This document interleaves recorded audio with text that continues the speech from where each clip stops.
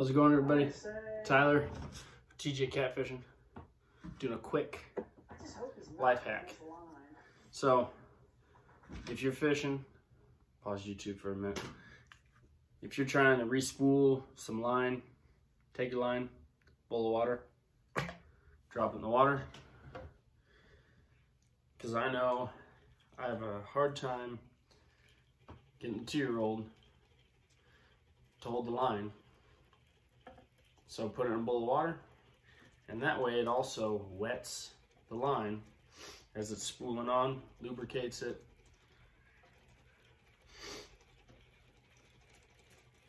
And just like that,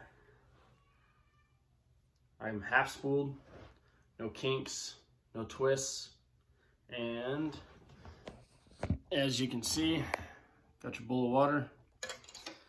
Works great for anything. And if you have a really big spool, throw it in a 5-gallon bucket.